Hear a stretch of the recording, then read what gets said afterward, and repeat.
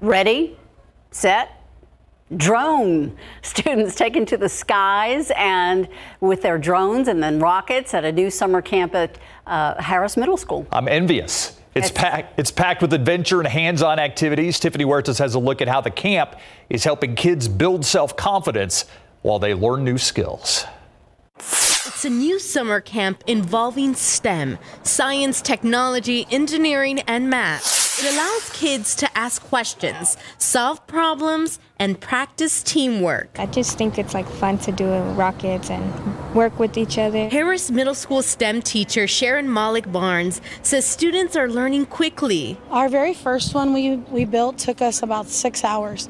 As the kids have learned more and more, we built one yesterday in about an hour and a half. At this camp, kids are learning all about drones. They're learning how to fly them and the science behind them. So in the tent, the kids are practicing on an obstacle course.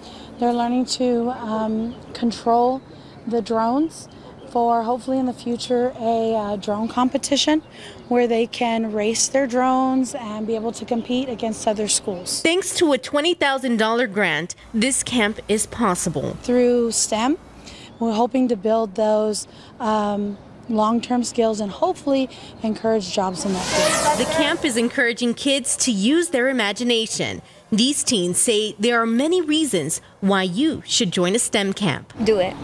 You're going to have fun.